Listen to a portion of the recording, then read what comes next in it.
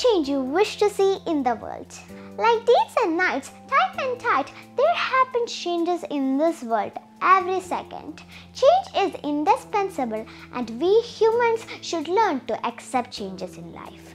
One who learns to adapt to the change is smart, but one who brings to the change he or she wishes in the world makes history.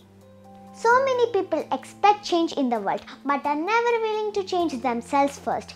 If you want to be kind to others, I must be kind to others. If I want them to live fully as themselves and not to wear any mask to fit in with others, I must be that person free from fear of judgment and live as I wish to live.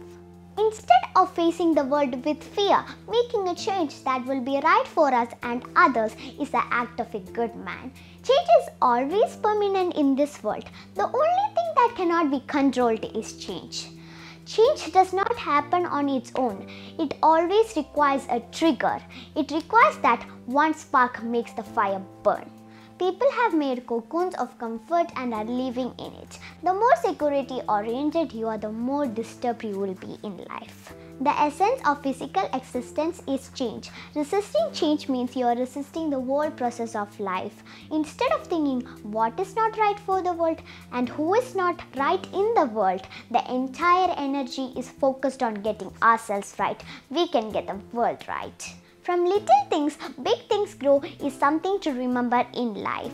Starting to change yourself for the better from your faults and attitudes and actions towards certain things will impact you as a person as well as give you the ability to change others and other things you hope to change. Each of us is the other and architect of the result we experience.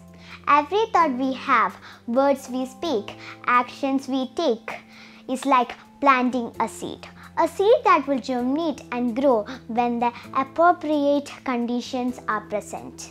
Anytime you catch yourself blaming, minimizing, denying or justifying, let it serve as a signal to bring your awareness to the present moment and come back to cause.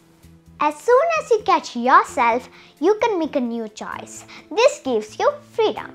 Being at cause for what a cause in your life gives you power, supporting you on your journey to be the change you wish to see in the world. Thank you.